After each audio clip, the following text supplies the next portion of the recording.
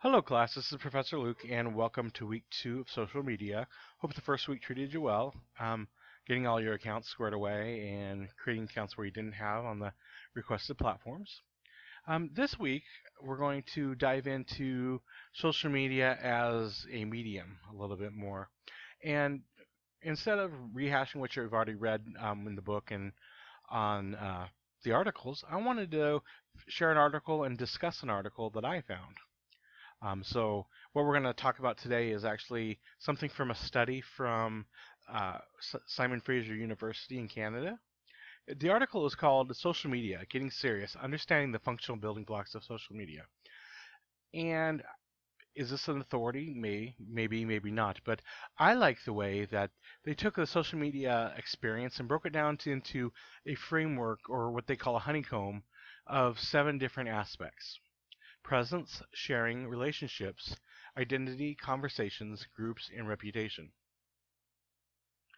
So let's cover each of these in a little bit of detail and see how they relate to you as a social media marketer, if you were in that role, which is kind of the objective of this class. So first is identity. Now, when you think of your own identity, it includes all kinds of things: your name, your age, your gender, location, profession. But also, something that's a little bit more abstract is your what you choose to disclose, especially on social media, where you like things, dislike things, give your thoughts, give your feelings. So that's all part of makes up your social media identity. Another aspect of identity is some people use their real names and some people use handles. For example, Twitter allows you to make up completely random Twitter handles. Whereas something like LinkedIn would be, you are required to use your real name, obviously, because they have 2 completely different purposes. And in an aspect of that, with revealing personal information, there's always, as a marketer, need to be aware of what information you're requesting, because we all are concerned with security and identity theft, and we always hear about security breaches, that type of thing. What does that mean for us as a marketer? What information do we actually need, and which information is not necessary when we're requesting information from a potential consumer, for example? The next is conversations. And really, when you think about social media, we're about building relationships, which we'll cover in a second, and then conversations. Um, so, example, when you tweet or you write a blog, even if you post something on Facebook, you're looking to make a conversation or to make a connection with people. As the second point says there, meet new like-minded people, find true love, to build their self-esteem, or to be on the cutting edge of a new idea or a trending topic. So that conversation. However, or an extension of that would be people that use social media for a political, say environmental, something basically causes that means something to them, and they're using that as a platform to share their thoughts. So what does that mean to as a social media marketer or someone in a marketing department? Really, what that means is you need to be aware of your conversations about your company and your products, whether that be on your site or others. Um, is the impression negative, positive? How do you deal with things that aren't positive? For example, if someone's saying they hate your product on your Facebook page, what do you do with that? How do you respond? Do you delete it? Do you respond to the person, ask them to contact you, etc.? So it's kind of a ongoing process there. The third is sharing. Now, we all part of the conversation, for example, on Facebook, you share content, whether it be pictures, whether it be poems. Um, the possibility is really endless. Now, something to think about with sharing is uh, what are people sharing? Is it appropriate? And then, for example, LinkedIn, you would share completely different content than you would with Facebook. One's for professional purposes and one's for personal purposes.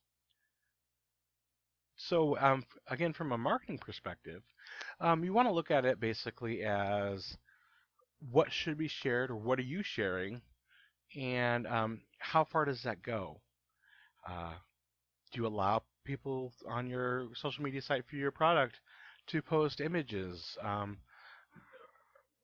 Do you allow, you know, copying of your images, that type of thing? Or there's just a whole complex, I guess I would say, cyclone of different aspects of sharing. What do you want to share? What people are sharing about you? It's all part of that image that you need to portray as a professional firm or a marketing company when you're engaging in the social media marketplace. The next one is presence, and this one's pretty easy. It's where they are, simply. If you think about it, something like Foursquare, it's very dependent on the user's location. But also another aspect of that is availability. Um, for example, something that's real time versus synchronous, or synchronous is real time versus asynchronous, which would be not real time. So, for example, a chat, for example, or something of that nature would be, you know, current time, where, for example, responding to a Facebook post, you might see the post and respond to it 2 days later, that type of thing. So as a marketer, you need to basically use presence to pay attention to the importance of when the user is available and where they're at, and basically customize your messages towards that.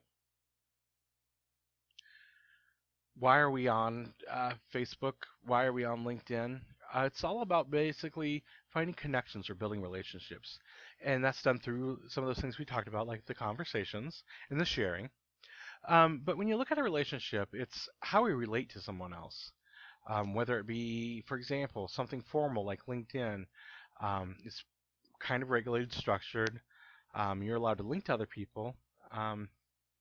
And basically see how far you are away from the person you want to be linked to. So, for example, if I knew somebody was an HR person in a company that I wanted to work for, and so I may perhaps would send a connection request in LinkedIn to be able to, open a dialogue or something of that nature. And then with relationships, there's formal and informal.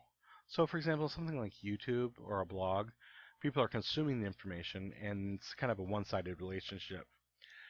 Something, however, like Facebook, for an example, when there's a conversation, and groups would be another way, which we're going to talk about in just a second. Um, LinkedIn, Facebook all have groups where you can find like-minded people and build relationships with them. So, as a marketer, what groups or what areas of the social media paradigm are you trying to connect with people? Are you doing one-sided relationships like blogs and that type of thing, or are you having a chat or some type of back and forth dialogue on your company Facebook page, something like that? And of course, the biggest, as we've all heard of companies that do unethical things and their relationships are tarnished permanently. Reputation. As a marketer, you need to so pay attention to the reputation of your firm and how it looks to others. Basically, from a marketing perspective, social media is kind of like what's the adage? I can't think of. Oh, lipstick on a pig.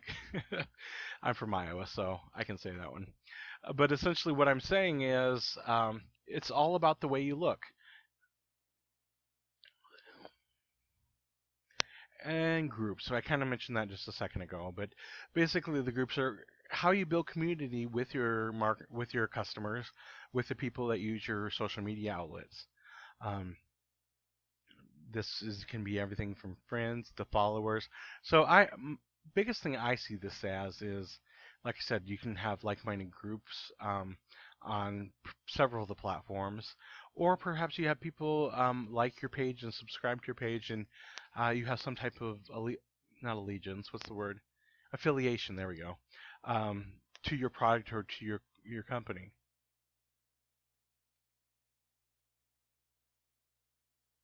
Okay, so switch gears just a little bit for a couple seconds here.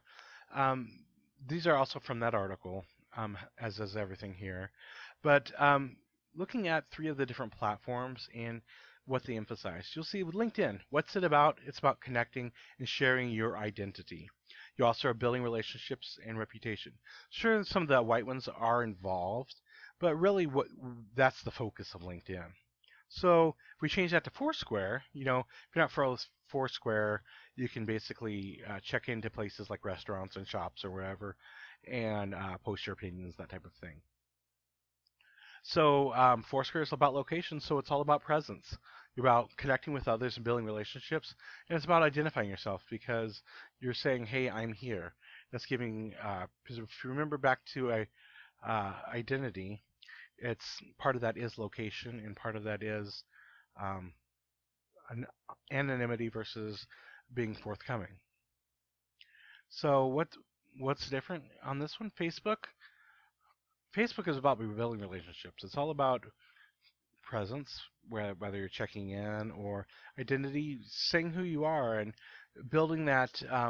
For example, what you like and what you don't like, sharing comments on Facebook. That also leads to conversations and reputation. Just a quick side story here because I'm running out of time, but there's been studies done or articles written at least on people that don't filter their Facebook page and don't have security settings, and they've been offered a job, and then the potential company reviews their Facebook page and sees something that they think is objectionable, and basically rescind the offer. So, if you're job hunting, you might want to sanitize your Facebook page for a few months. Okay, finally, last point. The 4 C's that this article talks about: cognize, congruity, curate, and chase. So what do these mean? Cognize, basically recognizing and understanding the social media landscape, where your platform or your company fits into those 7 categories. Congruity, a firm needs to develop strategies that are congruent with or suited to different social media functionalities and the goals of the firm. So this comes down to what platforms are you going to use as a company and a marketing department. Curate, basically, as we've read about in your readings for this week, curation of social media content versus development of content is basically managing those social media interactions and the content that's there, developing a clear understanding of how often the firm should chime into conversations. Like I said, if somebody's bad-mouthing your product on a Facebook page or something, do you as a company chime in? Or do you just let it naturally progress? And then finally, chase. This is the constant chase of information about social media activity. You're basically there to market your product or your service. So you're constantly scanning the environment and understanding what's working and what's not working. Um, Companies actually have social media marketing departments now, and that's what the people do all day. I think it'd be a fun job, but you have to have a certain type of a degree, a marketing degree, which I don't have. I have a business degree and a IT degree. So anyway, that was what I wanted to share this week. I'm sorry it went a little long, 13 and a half minutes, but let's have a good week and contact me if you need anything. Thank you.